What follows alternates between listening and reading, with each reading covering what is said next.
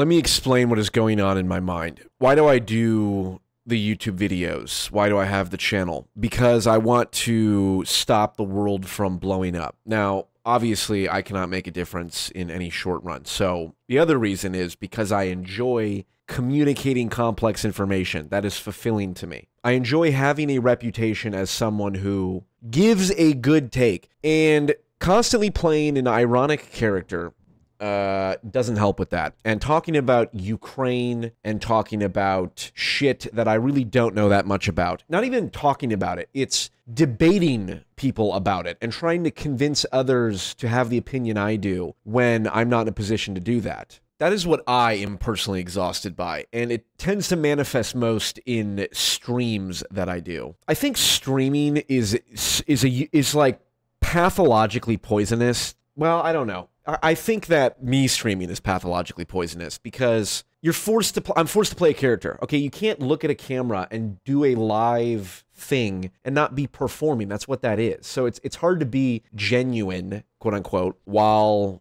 doing this and also being called all kinds of names and me feeding into that. And so it's you know, it's fun and all that, but it's not productive, and I think it's undermining my ability to communicate the actual interesting things I have to say about, you know, philosophy and nerd shit like that. I felt less than zero interest in doing anything related to the Kamala Harris-Trump debate. And even though they're eating the dogs and they're eating the cats, it's like I'm uninterested in that because I have nothing to add to that conversation. Now, I do care about political stuff because it's important to pay attention to things. And politics is the manifestation of the more abstract philosophical ideas in a lot of ways, but also not really, because the things that I'm interested in having to do with psychology and archetypes, it's like that has much more personal application than I give it credit for and then I lead on because I'm constantly talking about fucking politics. This definitely stems from my childhood. I grew up in a household where my parents fought all the time, every day, and I was the middle child, and my older brother and younger brother had their share of problems, to put it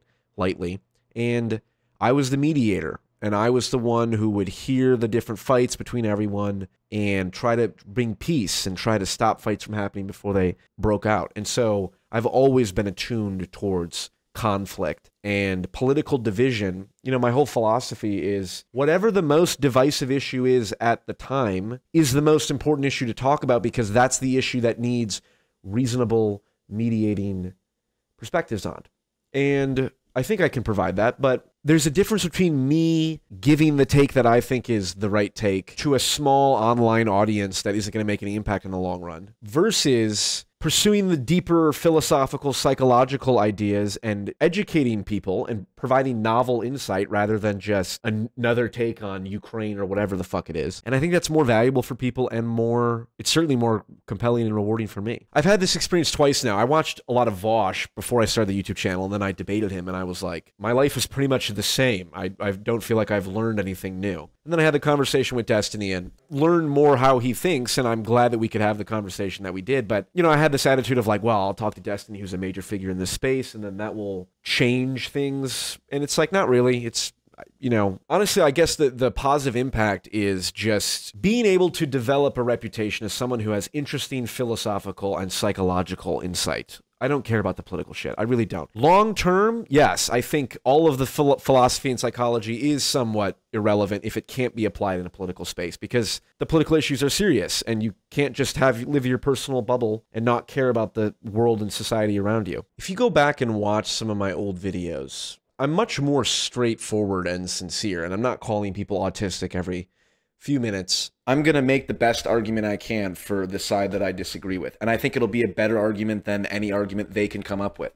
Because if they could come up with a better argument, I would be on that side. But I've never heard a better argument. Now, it obviously depends on what we're talking about. Sorry, getting a little excited.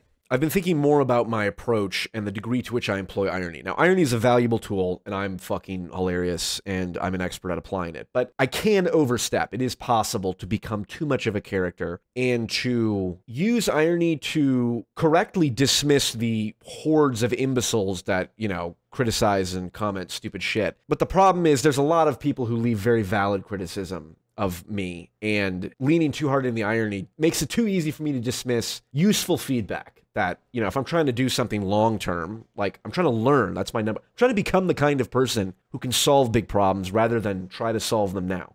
because I know I can't do anything significant right now. I am excited about going on a new arc in the realm of applied sociology. I'm trying to formalize my ideas around memes and philosophy and psychology and do some very based synthesis and create some interesting sort of more philosophical videos. And my video editor and I are working on some absolutely disgustingly good League content and some other content that will be elite. So that's all good. But the point is irony. I get it. It can be too much sometimes. And I feel it. And that's why I did this video. Also, my apartment flooded and I've been in a weird, like, limbo state for 6 days. So I've had time to think and evaluate different things. And I've started doing some volunteer stuff and trying to be more ingrained in the real world and all that good stuff. So anyway, the point is, these are my thoughts, and do with them what you will. And prepare yourself for an incredible slew of new videos. And generally the same stuff, but the irony toned down. Because